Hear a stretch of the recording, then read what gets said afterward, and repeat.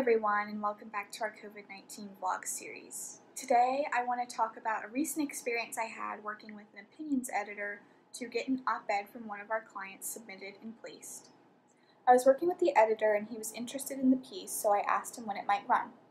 He let me know that he'd seen an influx of submissions recently and he really had a backlog of submissions he had to get through.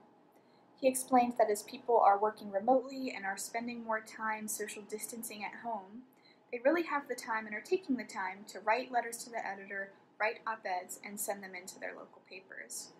This was some really helpful insight and provided perspective and understanding into, okay, we might be up against a greater quantity of submissions than we're used to that are all fighting for the same column space. There are a few points I took away from this that I wanted to share. First is, just like any media pitch or anything you would send to a reporter, keep your piece timely. Work with your clients to make sure that their pieces are relevant and have some sense of timeliness to them. Our client's piece was, of course, related to their industry, but was tied into the current coronavirus situation and was also something that would be of interest to the newspaper's readers.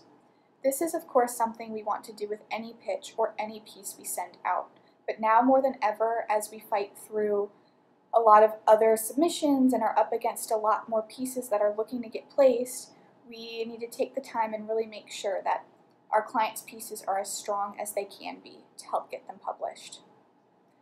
I also learned, second, to give myself some more lead time when it comes to pitching pieces.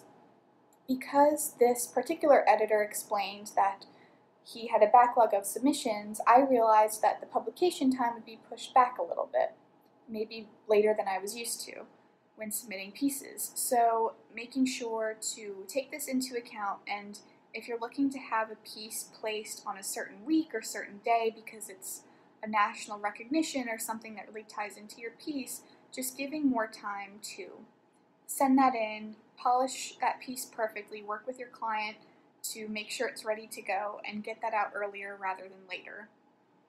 Finally, as always, we want to be patient with our contacts in the media and figure out how we can best serve them.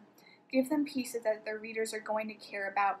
Give them those well-written pieces that they're not going to have to do much editing to, if any editing at all, and have that ready for them and understand that they are working in such a unique world just like we are, and just figuring out how we can best serve them in that sense. Thanks so much for watching today's vlog, and we'll see you guys next time.